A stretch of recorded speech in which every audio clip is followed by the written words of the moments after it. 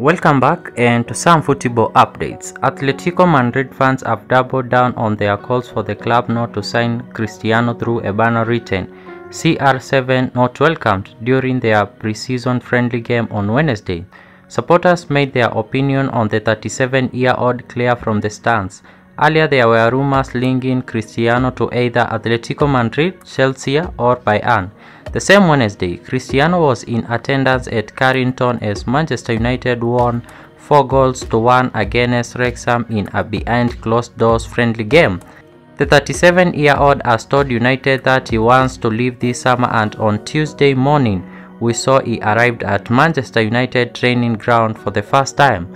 Give your thoughts in the comment section, and please make sure that you subscribe to get more updates.